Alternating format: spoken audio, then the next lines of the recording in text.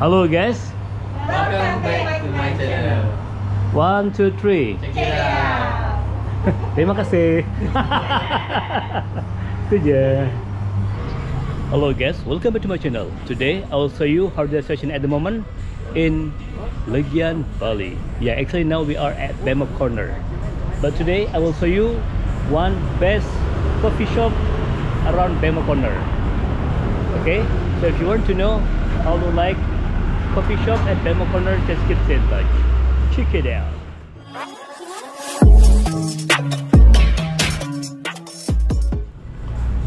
Hello guys, how are you today? Yeah, I hope you're fine. Okay guys, today I will show you how look like the best coffee shop in Kuta Bali. We call BEMO Corner Coffee. Yeah, BEMO Corner Coffee Shop, and now we are exactly at BEMO Corner. You see that? Yeah, just right there. This is Legian Street, and this is BEMO Corner, the temple in the middle. This is Premier Temple, and then go down there is the way to go to the beach. Yeah, I hope you understand where we are at the moment. This is Legian Street, the end of Legian Street and the south part, and this is Pantai Kuta Street, the way to go to Kuta Beach, and this is BEMO Corner. And now I will show you BEMO Corner Coffee Shop.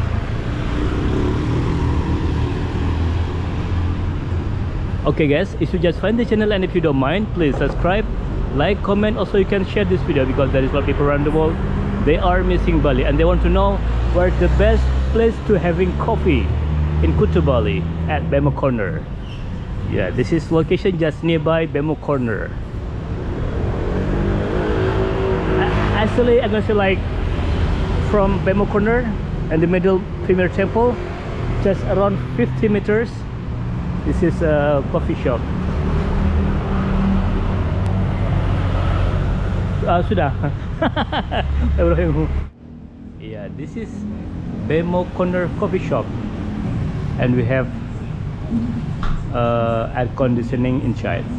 You see, open 7 until 8 p.m.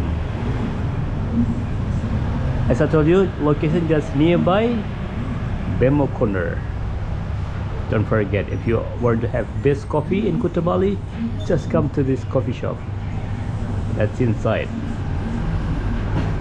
But it's backlight.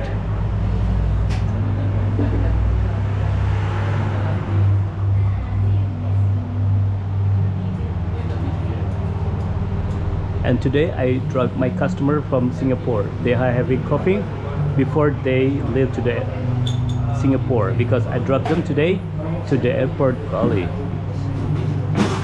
It's very nice, isn't it? Yeah, because there is some loud music, so I have to talk loud. It's gonna be copyright.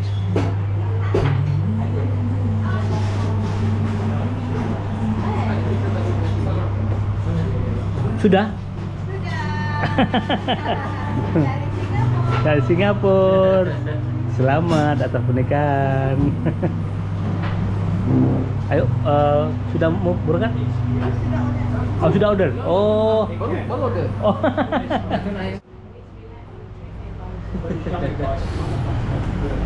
Tadi dia jalan lepas dia punya rate change. Dia change dia punya rate dah 1.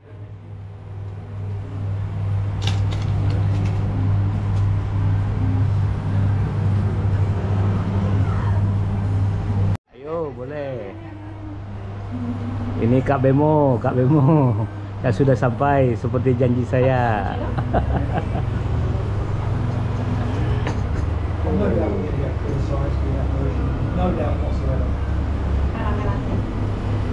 Caramel latte.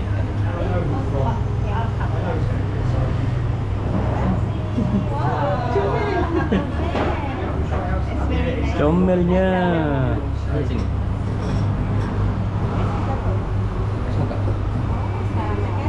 Ais caramel pakai.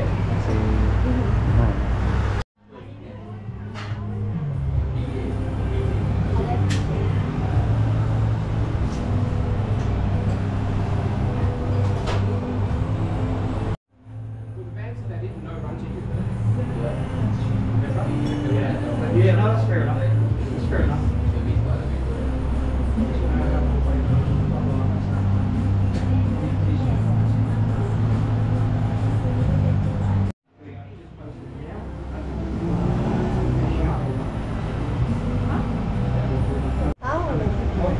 rekod dia ni. Ya, betul.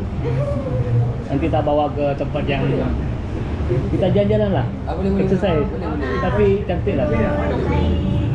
Pak Ibrahim belum pernah ke sana lagi. Mana? Oh, nanti saya cemburu. Habis. Kok belum bawa saya? Nanti kita Yang mana? di Pantai Suluban namanya. Pergilah ya. Bawa lah.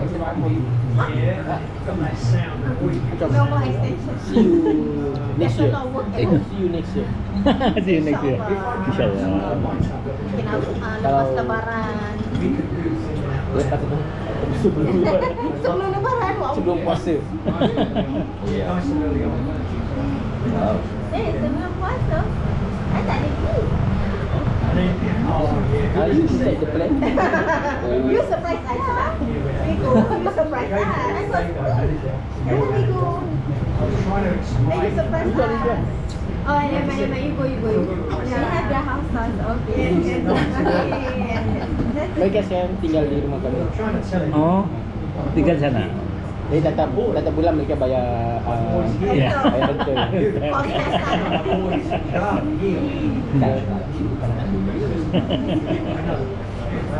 Nanti kalau kita ke pantai, kita harus bikin video. Oh boleh. Agak-agak 3-5 menit, 5 menit, Boleh. 7 menit, Boleh. like honeymoon wedding show. Ya. Oh, bagus. Boleh. That's why I say, good videographer. Nampak? Acong dah buat music video sendiri.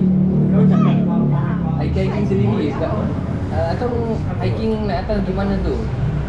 Bang Batu lah. Tak tahu. Yang mana?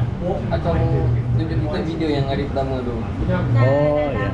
Dalam gua lah. Dalam gua tu. Oh. Tak tahu mana Acong duduk Acong letak kamera tak tahu mana di lepas tu ada gua. Oh, very nice. Tapi macam kat tepi pantai lah. Tepi pantai lah. Nanti kita ke sana, tapi kita yang ada kafe kecil tapi bagus. Boleh. Kita ikut aja. Secret je. Kita ikut aja. Aja ya honeymoon. Oh, you like that? Itu yang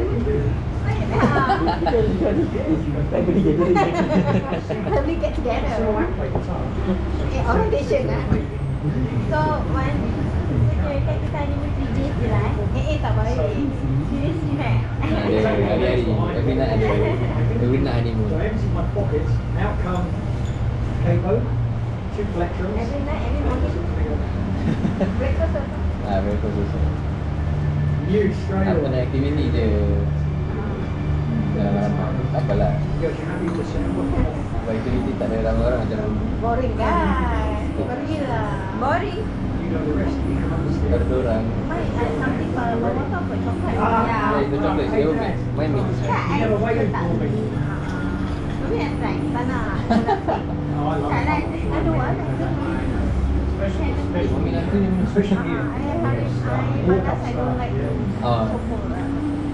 Like we should try that lah tomorrow. Because we ordered kita dulu sendiri order cappuccino lah, latte lah.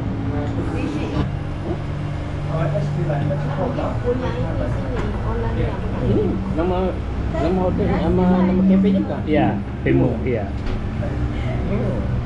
Pak Ibrahim, ready go. Slow.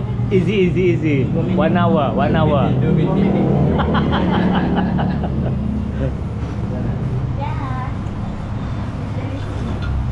Lepas ni kita tak rekod sekejap di kereta pakai bahasa Inggeris. Pasang lagu English. Bahasa Inggeris, English language. Boleh. Pasal penonton saya kan Australia. bisa. Cakap apa? Kita boleh Halo guys. Welcome back to my channel. 1, 2, 3. Check it out. Terima kasih. Itu je. Saya jadi popular ni. Nanti kena bayar, nanti saya bayar tuh.